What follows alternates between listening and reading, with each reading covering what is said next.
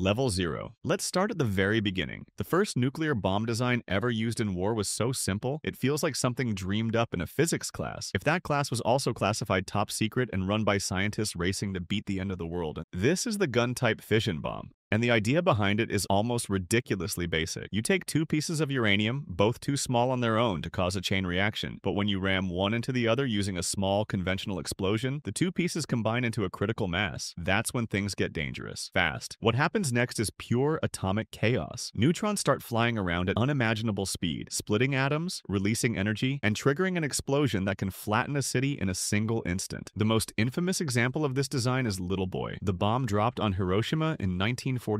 It was the first time a nuclear weapon was used in war, and the results were horrifying. Over 100,000 people were killed, most of them in seconds. The city was turned into a wasteland. But here's the shocking part. That bomb used about 64 kilograms of uranium, and only a tiny fraction of it actually detonated. Less than 2% of the material contributed to the explosion. The rest either melted, scattered, or just sat there doing nothing, which means one of the deadliest weapons in history was also wildly inefficient. In fact, scientists quickly realized that this gun-type approach had major flaws. It was bulky, slow to assemble, and had serious safety issues. You could not use plutonium with this method because it tended to start reacting too early, causing what's known as a fizzle instead of a full explosion. That limitation forced researchers to look for a better way, a smarter way. So while the gun-type bomb made history as the first to be used in war, it was also the last of its kind. The world had seen the terrifying power of fission, but now the challenge was to make it more efficient, more compact, and a lot more reliable. And what came next? That was the real turning point. Because when scientists unlocked the secrets of implosion fission, the entire game changed. Not just in terms of power, but in how nuclear weapons would be built for generations to come.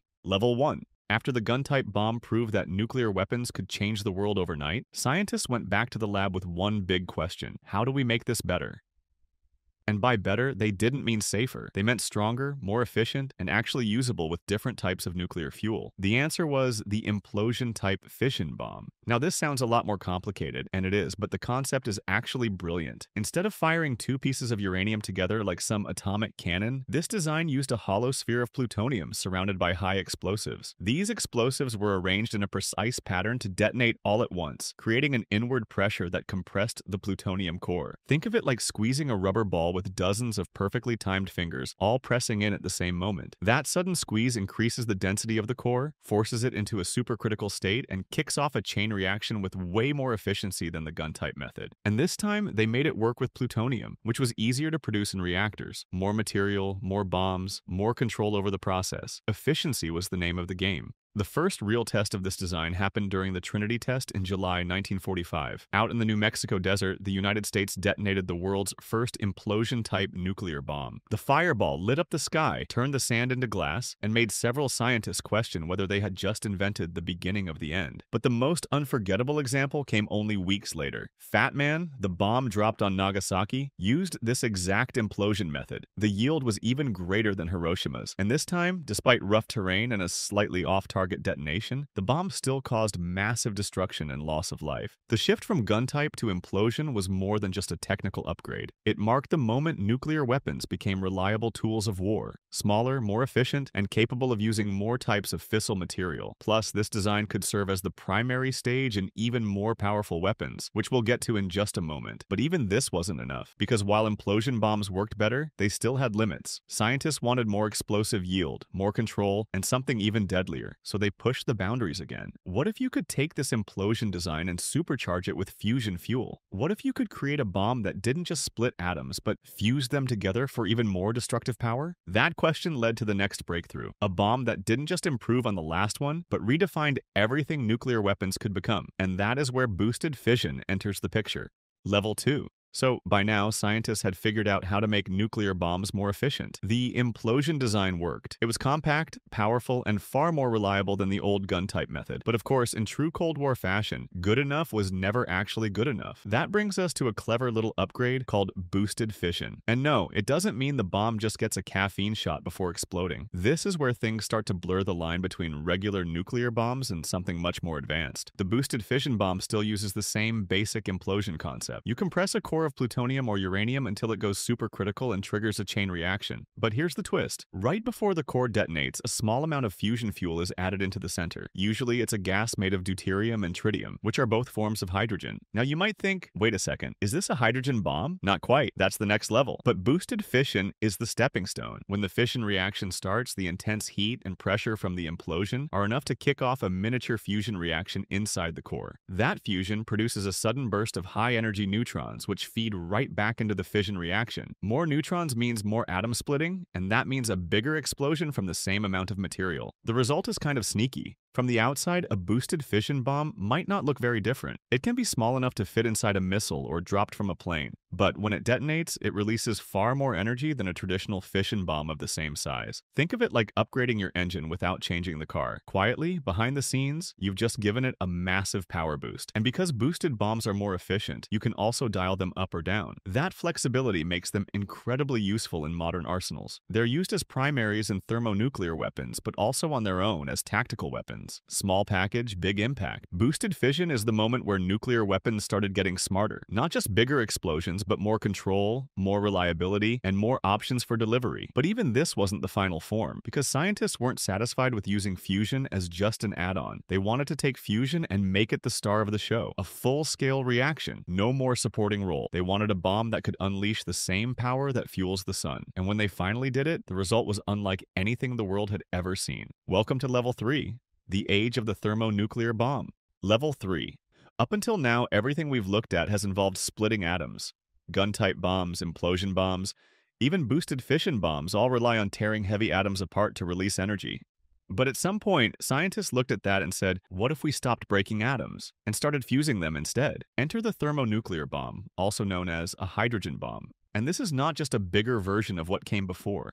It is a different class of weapon entirely. This is where the story jumps from city-level destruction to something far worse. The concept behind a thermonuclear bomb is known as the Teller-Ulam design, named after physicists Edward Teller and Stanislaw Ulam. It's a two-stage weapon, and each part has a very specific job. The first stage is a boosted fission bomb, just like we saw in Level 2, but its only job here is to create the conditions needed to ignite the second stage. And that second stage? That's where fusion happens. Using materials like lithium deuteride, the bomb harnesses the insane heat and pressure from the primary explosion to compress and ignite fusion fuel in the secondary core. We're talking about temperatures in the millions of degrees, the kind of heat you find in the center of stars. Literally. When those hydrogen isotopes fuse together, they release a staggering amount of energy, far more than any fission bomb could ever manage. And because fusion produces a flood of high-energy neutrons, it can even set off additional reactions in surrounding materials, boosting the yield even further. The result? Thermonuclear weapons are not measured in kilotons. They are measured in megatons. That is millions of tons of TNT. Some of the largest hydrogen bombs ever tested could vaporize entire islands and leave craters visible from space. The Soviet Union's Tsar Bomba, tested in 1961, remains the most powerful nuclear device ever detonated. It was so massive it had to be scaled down to avoid destroying the aircraft that dropped it. Even then, the blast shattered windows over 500 miles away. Had it been used in war, the devastation would have been beyond comprehension. But this kind of power comes at a price. Thermonuclear bombs are not just weapons. They are instruments of global destruction. They form the backbone of most strategic arsenals today. Submarine-launched missiles, intercontinental ballistic missiles, heavy bombers, all of them can carry thermonuclear warheads. This is where the conversation stops being theoretical. These bombs are real. They exist.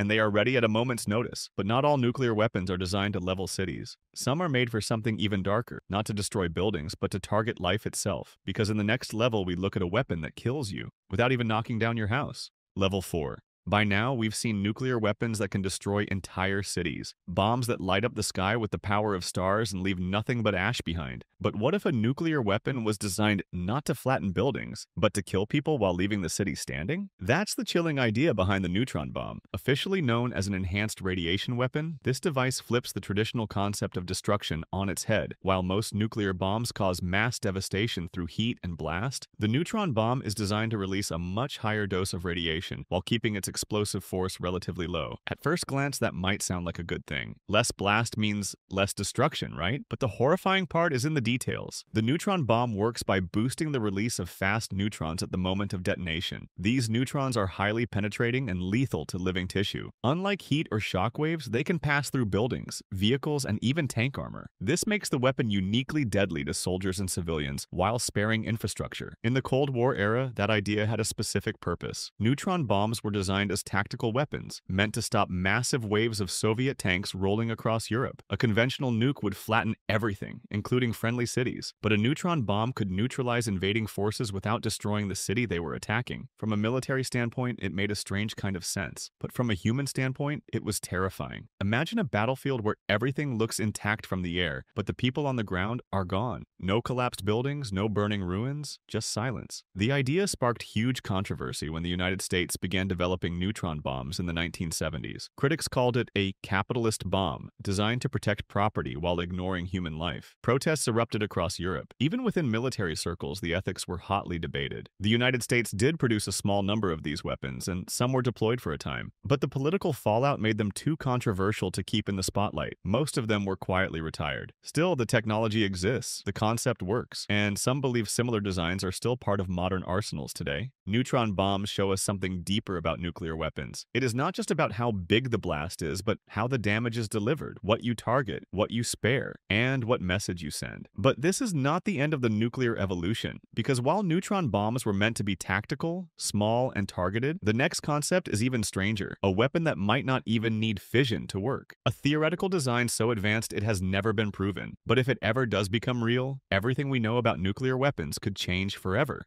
Level 5.